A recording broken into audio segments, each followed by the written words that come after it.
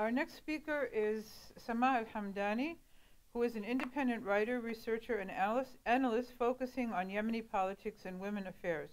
In the past year, she has provided Yemen analysis to the United States Institute of Peace.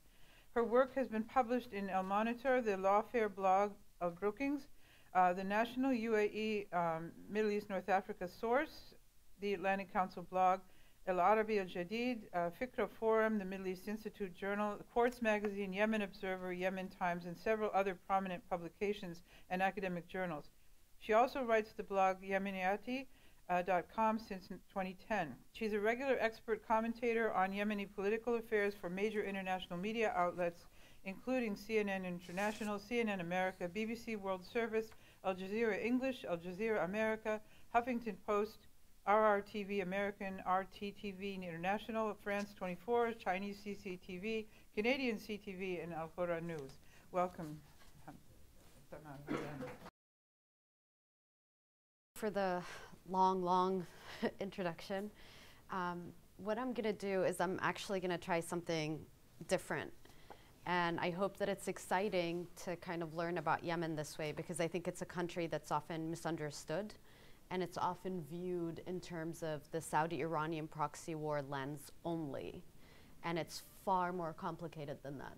So what I actually want to do is I want to play a short video, and I want to pause it along the way, and we can delve in further where I explain the background to the statements made and who's exactly doing what. And so I actually chose a TRT film, because a lot of channels now, they do these little films that are explainers of what's going on. And I think that they actually did a very good job at remaining focused on what the issue is and not being biased as one would assume from some of the media outlets in the Middle East and in the region around it. So let's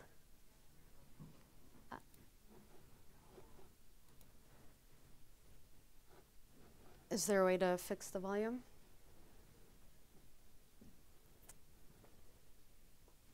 I'll do my best. All right. Thank you. Yeah, of course. So while this is happening, I want us to bear in mind that Yemen as a country is a relatively young country. There used to be North Yemen and South Yemen. And so this identity of being Yemeni is relatively new. Pretty much the majority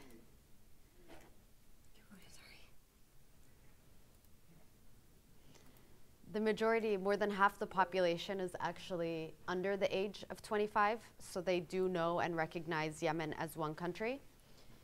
But moving forward in the future, there's a high chance that Yemen is not going to continue to be one country. And that's something that you don't hear about a lot in the media. There's this assumption that once the war stops in Yemen, Yemen will continue to be one country.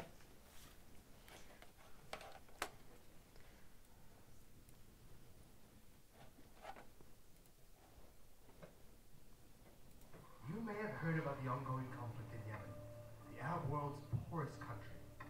Foreign powers have taken sides among the warring parties, and thousands have been killed in the chaos the UN describes as the world's worst humanitarian crisis.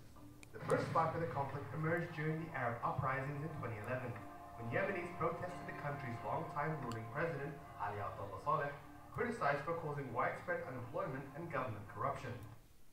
All right, I'm going to start stopping, and this is the pace that we're going to go at. So like you saw in the chart, Yemen is a poor country compared to Saudi Arabia and the Gulf countries surrounding it. We do have 3 oil pipelines in Yemen that are still functional, but they don't have a lot to give to the world. The advantage of Yemen, though, is, and this is a theory that's constantly spoken about, is that having access to Yemen geographically, Saudi Arabia would be able to have to extend its pipelines and oil outside of Saudi Arabia through Yemen. And what they want is to have a region in the Arabian Sea where they can control where the oil goes and what happens. And that's actually something that's happening right now. In Yemen, there is a city to the very east of the country that's called Al-Mahra. And there is a deal at the moment through which Saudi Arabia is going to have its oil run through Al-Mahara governorate. And that's something that no one in the news is picking up on because the focus is the humanitarian crisis. How did Yemen reach war today? It really began with the Arab uprisings in a sense. Ali Abdullah Saleh at that point had been in power for 23 years. He's been president ever since the creation of Yemen, since 1990, and he was the president of the north of Yemen prior to that. So total, by the time that the uprisings happened, he was in power for 33 years. So by the time that the uprisings happened, he naturally did not want to give up that power. And it took an assassination attempt on his life where there is a group that was never identified, but there are many theories about who's behind that assassination attempt. So while the former president Al Abdullah Saleh was praying in his own private mosque in the presidential palace, there was a bomb that went off. And it really shook him up that they were able to infiltrate his social circle, the inner social circle that he was praying with. And I think he realized that he needed to kind of strike a deal to step down from power. And to step down from power, the GCC, which is the Gulf Corporation Council, mediated a deal where he steps down and his vice president becomes president. One of the biggest protests came from a politically motivated Shia rebel group called the Houthis, which had been at war with the Saleh government for years. Saleh was toppled and forced to hand over his position to this guy, Abdurrabbu Mansour Hadi, his former vice president, who's since been running the government. So they very briefly touched on who the Houthis are, and the Houthis are a huge, important actor in the conflict that we see today in Yemen. The Houthis are named after the founding father of the movement, Badr ad-Din al-Houthi. It's actually a last name of a family. And the Houthis lived in the very northern portion of Yemen in a place called Sa'da, and it's right on the borders of Saudi Arabia. Now, people can disagree as to what caused the Houthis to form this movement, but it's very clear that in their area, in Sa'da, there was a school that was established, a Sunni school that was established in a traditionally Zaydi area. So the Houthis are Zaydis, which is a sect of Shi'ism that really is nothing like Iranian Shi'ism. They usually call Zaydis Fiver Shias because they believe in the first 5 imams, while most Shias believe in 12 imams. So you can see they've missed a few imams in between. The thing about the Houthis is that they started a rebellion against the government as early as 2000, and it started into a series of violence where the government ended up engaging in 6 separate wars against the Houthis. In one of these wars, Saudi Arabia directly intervened and assisted the government in fighting them. They started as a group that had a grievance.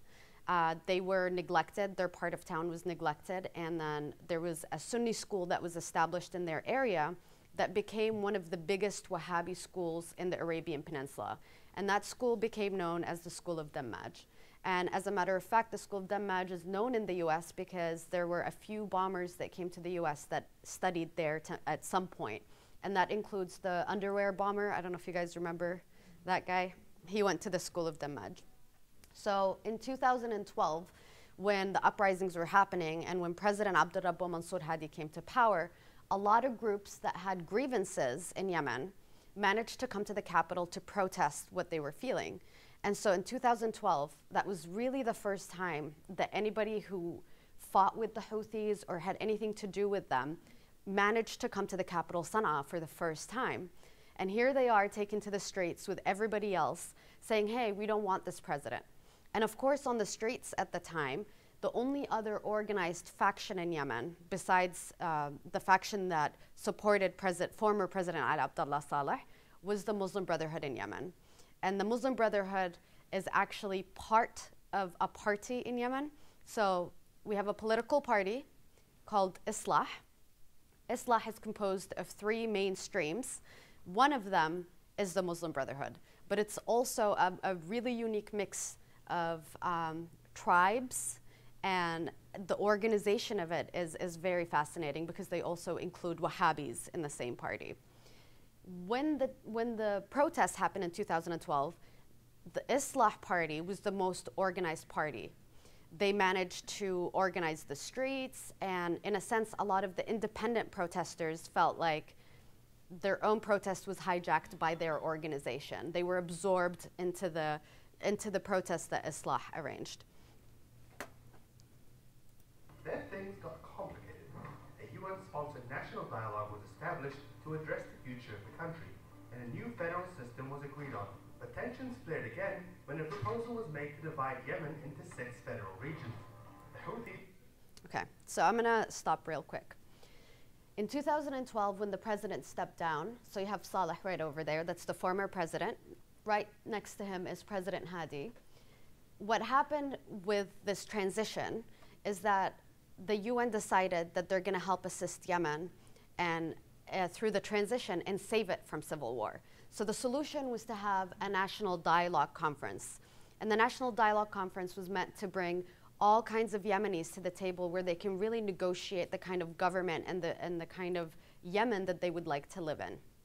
The problem with that is that the UN and the international community, I mean a lot of countries from around the world, including the US, came and really wanted to support this idea of the UN helping Yemenis discover what they want to have through a UN process, meaning they brought all the Yemenis to conference rooms.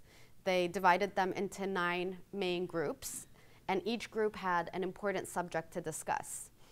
For example, they would discuss military restructuring. Another committee would discuss federalism and the shape of Yemen. The problem is this dialogue ended up having 565 members in it. None of the committees actually ended up interacting with each other the right way, and the actual decision leaders were not present at that dialogue. Their proxies were, but for example, Saleh wasn't part of that process. Abdel Malik al-Houthi was not part of that process. The head of the Wahhabi faction in Yemen was not part of that process. So it was this elaborate show of how do we get to democracy without actually including people who had power on the ground. And that dialogue resulted into what is Yemen gonna look like? And the funny thing is even before the dialogue began, President Hadi made an interview with the newspaper. He had an interview, and he actually announced that he'd like to see Yemen be divided into 6 federal regions, and that happened to be the outcome of the national dialogue. That happened to be the findings of the national dialogue. And so the entire process was heavily influenced by outsiders. It was supported no matter what, and it was really remote from what the Yemenis were dealing with on the ground. So the two most neglected groups in this national dialogue, in a sense, were the Houthis, who come from the north, and then there's another group in Yemen that nobody talks about in the media as much, which is the southern separatist faction. Because Yemen used to be 2 countries, when this happened, people who used to belong to the south of Yemen feel like they don't want to be part of a Yemen. They want to secede. They want their own south to come back again. And so the separatists, there's a huge movement, and I'm sorry to get complicated here. So the southern separatist group is known as Hirak in Yemen, but Hirak does not refer to one group. It's an umbrella term that's thrown around to anybody who wants to secede from the north of Yemen. But then the problem with that is when you look at who wants to secede in the south. There are those who want to secede and establish a Wahhabi state. There are those who want to secede and establish a liberal state. There are those who want to secede and then have their own emirates within. They can't agree on what the south would look like, but they only agree in the sense that they want to secede. Anything past that, they can't agree on.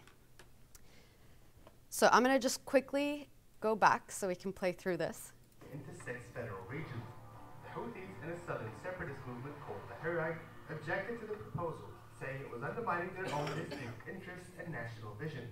The Hadi government, which seemed like the best solution at the time, wasn't able to maintain order, and groups like Al-Qaeda in the Arabian Peninsula and Daesh took advantage of the political instability across the country. In the meantime, the Houthis were also making territorial gains but lacked military power.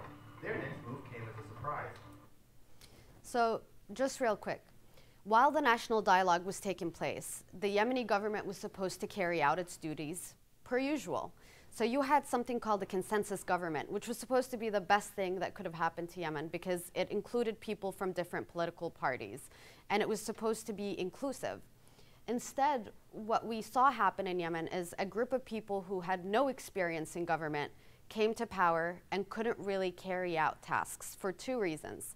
One, they didn't have the experience, and two, the former people who were in power refused to give up their power. And people who pledged allegiance to these guys refused to recognize the new people in power and just wanted to recognize the older people. In 2014, when the national dialogue was concluded, the Houthis did not seem like they wanted to adhere to the principles of the national dialogue. They crept from the very north of Yemen all the way down to the capital of Sana'a. So if you look at this map, the Houthis are right here. It's the yellow spots. They actually went all the way down to the capital of Sana'a. And they took advantage of the fact that Hadi's government was very weak. They couldn't, when they went to Sana'a, the Hadi government at the time didn't even resist them. There was no, everybody heard about the Houthis coming to Sana'a, and it's been building up for days, but when they actually went into the capital to capture it, the military put no resistance whatsoever. And so shortly after, the Hadi government actually struck a deal with the Houthis. They struck a deal called the Peace and Partnership Treaty, where they were going to share power together. Now, what's interesting is you have the vice president, the former vice president of Yemen, now president, and the former president of Yemen no longer in power, but he's in charge of everything, even though he's not in power. And naturally, what would happen is that the new president and the former president really hated each other. They really, really, really personally hated each other, which meant that when the Houthis came to Sana'a and there was no armed resistance from anyone, I think that the government thought that they could be partners with the Houthis. Then it was revealed to the government that they had actually struck a deal, not with the new president, but with the former president, which really upset the new government. How dare you strike a deal with someone that we are trying to remove from power, who's refusing to hand power over to us? And this is where the genesis of the war comes. Territorial gains, but lacked military power. Their next move came as a surprise. They turned to Saleh, their once sworn enemy, knowing that he still had military forces loyal to him. And Saleh saw this as an opportunity to regain his title. So the two sides collaborated. The Houthis took control of the capital Sana'a and began moving towards Aden, where President Hadi was located. He fled to Saudi Arabia after they seized the airport. So interesting fact here. When the Houthis came into Sana'a, they did the Peace and Partnership Treaty with the new president, but the Houthis kept really undermining everything that the government was trying to do. They put their own guards outside of every government building where they ran their own security. They didn't trust anyone, and they created their own checkpoints. They just started running everything, which when they started doing that, it forced the Prime Minister of Yemen to resign. And when the Prime Minister of Yemen resigned, the president got upset and said that he also resigns. So when he announced his resignation, the Houthis put him under house arrest in Sana'a. And then President Hadi managed to escape to the city of Aden, which is a port city. It's also the former capital of the south of Yemen. So when he escaped there, he announced that he is withdrawing his resignation and that resignation was announced under duress. And then he flew to Riyadh. And this is really important only in the sense that we constantly refer to President Hadi as the legitimate president of Yemen. And I think it's to override the fact that at some point he resigned and then unresigned, and then he ended up in Saudi Arabia. Another important fact to the contention of his legitimacy is the fact that he was supposed to be a transitional president for only 2 years, after which Yemen was supposed to have elections to elect a new president. That those 2 years have now, since 2012, we're now 2018. Our president is residing in Riyadh and is still the legitimate president of Yemen. Now, the Houthis' advancement was seen as a threat to Riyadh because it says Iran is backing the rebel group, and sharing a long border means stronger Iranian influence could seep into the country. So Saudi Arabia responded to Hadi's pleas and formed a coalition. They set up an air and sea blockade, then it launched an aerial campaign with the aim of driving the Houthis out and restoring the country's internationally recognized government. Local observers in the Yemen Data Project say almost a third of the Saudi-led coalition airstrikes have targeted non-military zones, such as marketplaces, schools, hospitals, wedding ceremonies, and even funerals. In the meantime, the United States began carrying out its own campaign. So, I'm not going to delve too much into Saudi Arabia because I know the next speaker is going to get into that, and maybe we can tackle it more in the Q&A section. No? So, interestingly enough, when the Houthis were in the capital of Sana'a and when they were pushing President Hadi out, King Salman was not in power. And it seemed at the time that Saudi Arabia didn't mind the Houthis as much as the new king. So when King Salman came to power, Crown Prince Mohammed bin Salman thought that, I think that this is a great way for me to assert myself as a new face in the political arena. I want to launch a war in Yemen to defeat the Iranians there, to kind of create cohesion in Saudi Arabia by launching this war in Yemen. A lot of the experts who know a lot about Saudi Arabia and Iran, they know that Iranian influences in Yemen is nothing compared to what it is in Syria and Iraq and in other areas. So to react so aggressively and so violently to a threat that could have been contained through diplomacy seemed rather odd. But once you understand Mohammed bin Salman's intentions, and also the idea that he thought that this was going to be a quick war.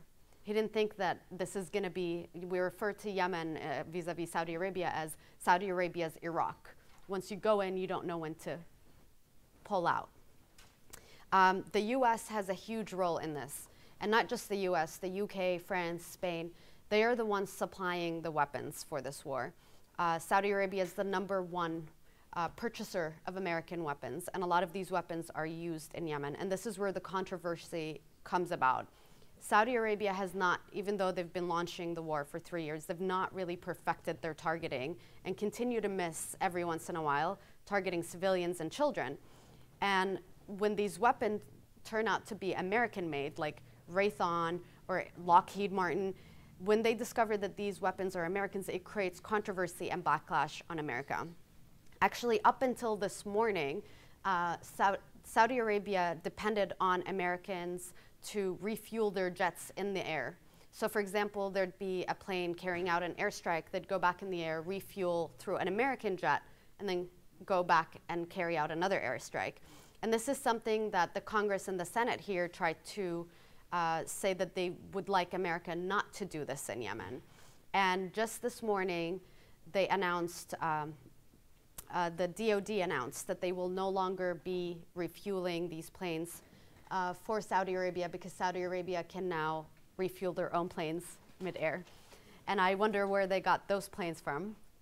And so I think what's happening is that there's mounting pressure now 3 years in that the humanitarian catastrophe that's happening in Yemen is weighing on the shoulders of America because America and Saudi Arabia are such great partners that, especially with the death and the execution of Jamal Khashoggi in Turkey, there's a lot of attention on Yemen suddenly. Oh. Whoops.